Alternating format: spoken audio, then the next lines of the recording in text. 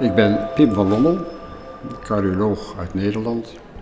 En ik ben hier vandaag in België om een lezing te geven over de wetenschappelijke gevolgen van onderzoek naar bijna-doodervaring.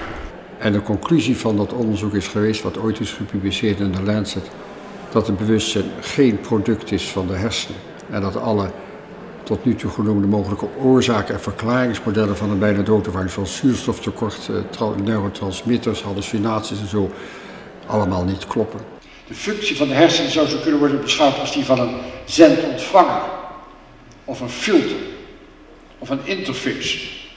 En ons brein heeft dus geen producerende functie, maar een faciliterende functie voor het ervaren van bewustzijn. Het maakt het ervaren van bewustzijn mogelijk. Ik ben vanaf 1986 bezig met het onderwerp, dus het bewustzijn is in mijn ogen fundamenteel en het bestaat buiten het lichaam, altijd buiten tijd en ruimte.